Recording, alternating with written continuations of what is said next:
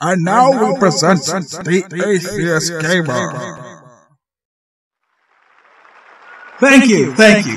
Now let me just pull this microphone out of the microphone stand because I want to walk around. It's sort of my thing. Now, there's many types of comedy out there. Some is suited for adults, whilst others are suited for children.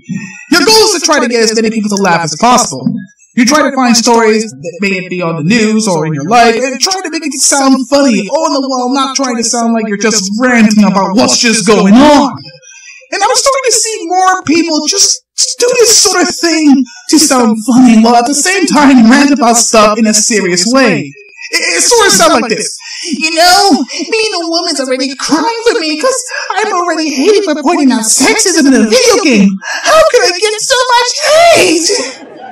Yeah, that sort of stuff. Let me show you a video where this one feminist tries her very best to be funny, while at the same time trying to debunk Nicole Arbor video on feminism. Enjoy! I hear voices in my head, they counsel me, they understand. Hey, but now you've probably seen this Canadian comedian named Nicole Arbor who makes these videos, dear fat people, dear black people, dear Instagram models, dear blah blah blah. She wears tank tops and shoves her boobs in the camera. She likes to touch them a lot. She wears some makeup on her décollage. Décollage, that's a fancy name for this. I'm sorry, am I supposed to find you attractive because you're wearing a bra? I know you're not that old, but still, are you trying to hit on me? I would, but I'm pale. I live in New York. We're vampires. Yep, this is what counts as comedy now. You just make random sound effects. Well, two can play that game. Now, Nicole likes to make videos that offend people, like that's her thing. She's all about, like, let me make really offensive videos. Her last one was called Dear Feminist, and I thought, you know, should I even make this video and give this woman more attention? But I really hate it when women use the very rights feminists fought for to attack feminism. You will bow down to feminist Christ. Now, Nicole claims that her nastiest comments on YouTube are from feminists, and I was like, really? You act like feminists can never leave such mean comments. Because I saw some of those comments on her videos. Holy shit. There's some crazy people out there. Go through some things that you can thank feminists for, Nicole. The right to vote. This is wrong. The right to own property. The right to marry the person of your choice. Wrong again. The right to get a divorce. The right to your own line of credit after you get that divorce. Still wrong. The right for you to get an education. Again, wrong. The right to wear a bikini, short shorts, or the right to wear pants. Would you look at that? It's wrong o'clock. Women had to fight for the right to wear pants. Hey, and if you lived in New York City, you have the right to walk down the street without even a top on. That's right, not even pasties. True, you can just be like, hello, deal with it. Just don't shove those fake boobs in my face. They're not helping. The fact that you speak your mind into a camera, you can thank a feminist. Jesus Christ, this is just the feminist version of Christians sucking off Jesus' cock for giving them life. Hell, you guys are just one step away of having your own churches. Can you picture it on what that would be like?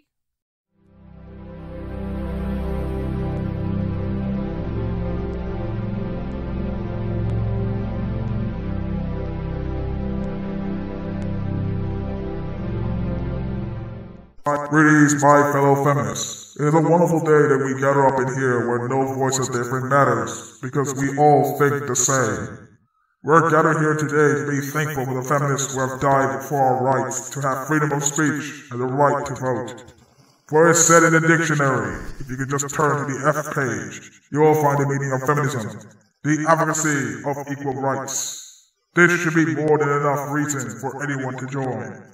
Those who speak out against our cause have been brainwashed by the patriarchy and became misogynists. Without feminism, we would all be misogynists, treating women as nothing more than mere slaves. Luckily for us, we have our own safe haven from these lies.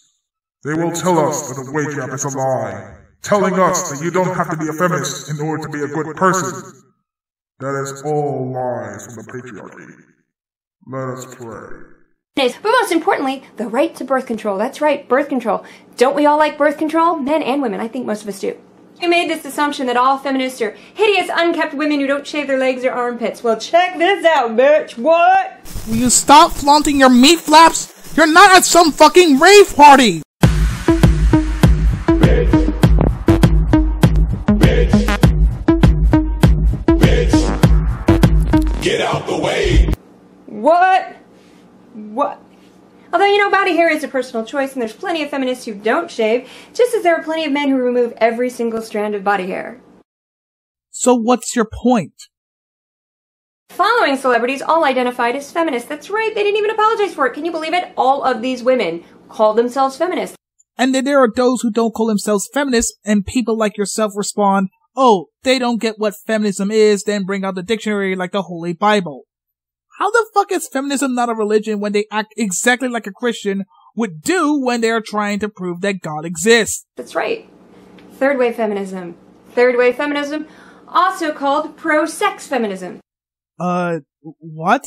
I'm aware that there are different types of feminism, such as sex-positive feminism and sex-negative feminism, but saying that all third-wave feminists, which is pretty much the majority of feminists, is sex-positive feminism is just wrong. For fuck's sakes, even you don't know what feminism is.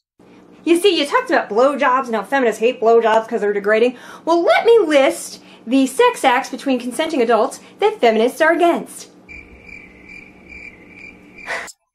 This is the part where you laugh. Nobody's laughing. But considering that different feminists have different viewpoints about sex and consent, there will be feminists to tell you on how to consent to sex. Hell, there's even a video showing on how to consent to sex. Even the young Turks find this stupid, and their brain size is as large as a walnut. Links in the description, of course.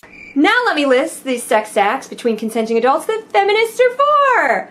I'm gonna have to show you a scrolling list because that is long. Wow, look at that.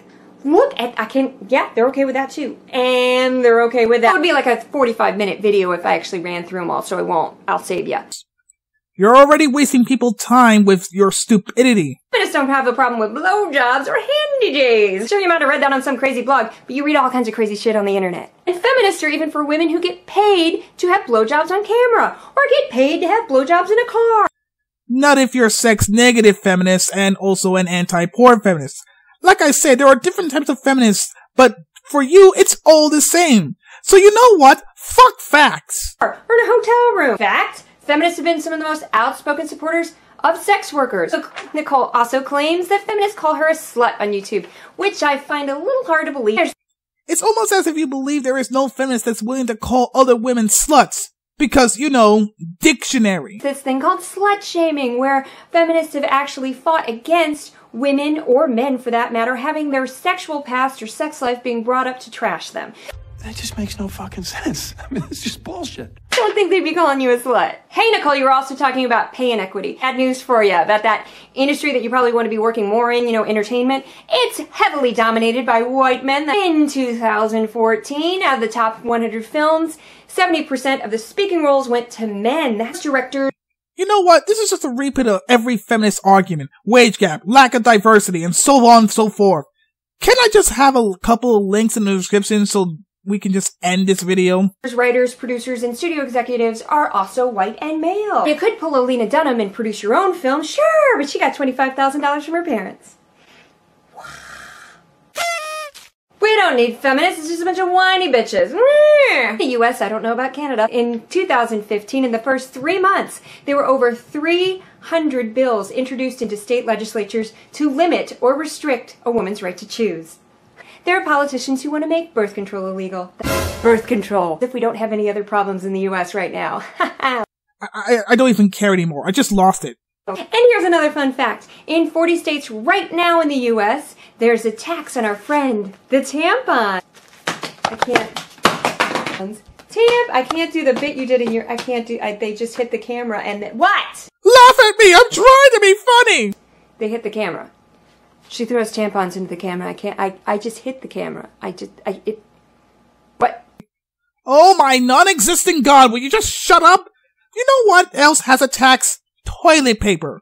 We need to wipe this shit out of our asses. There are a few more reasons that we need feminism. Again, I don't want to make this a 45-minute video, but I easily could.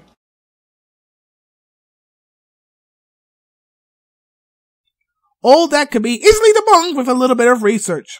The US ranks 98th in the world for the amount of women we have in our national legislature. 98th. We're 98th. And who cares? Now to your last point. Barbie. Mattel just announced that they're coming out with a new line of dolls in petite, tall, and curvy with a variety of skin shades and hair textures. Because they want the dolls to look like the girls who actually play with them. Or is it oversensitive folks like yourself that demand that a doll change to your body standards because dictionary? They don't also want to promote a body type that is physically impossible for anyone to attain. Granted, Barbie's body is a bit unrealistic. However, no little girl is going to look up to Barbie by the age of 13. But pretty soon you're going to have to say you look like vintage Barbie. Feminists don't hate men. Feminists don't think women are better than men. Feminists don't want to get rid of men. To call a man an animal is to flatter him. He's a machine, a walking dildo. Yeah, that's right. Oh, because like apparently men have been impressed with being men. Oh! We make a